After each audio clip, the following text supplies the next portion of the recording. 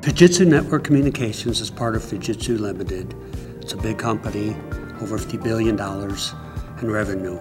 Fujitsu Network Communications is focused on telecommunications in North America. Our major customers are companies like Verizon, AT&T, Comcast.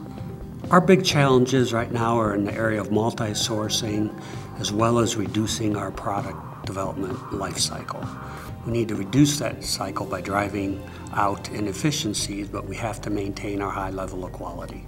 Our collaborative systems engineering project involves both requirements management and test case management. Today we have about 1,500 users in the US.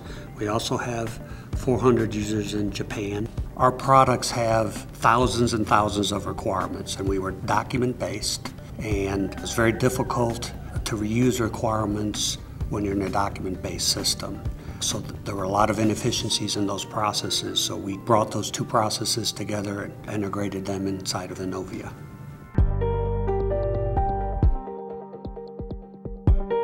We also put in change management, so if a requirement is undergoing change, it's very visible to the test groups downstream.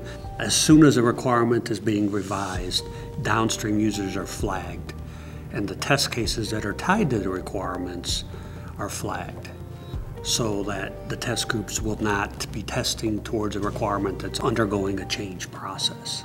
Implementing the requirements management and test case management processes have improved our efficiency in that area 30 to 40%. So far in our ENOVIA implementation, we've eliminated 13 applications, 11 homegrown, 2 commercial tools. We have 11 more applications targeted to replace, so that's 1 tool to learn and use versus 24 different tools. Our end users are very happy. We're continually improving their processes. One of the best compliments I think that I received from system engineering was that instead of writing requirements and documents, they get to spend more time on doing requirements analysis and engineering work. So they're very happy about that.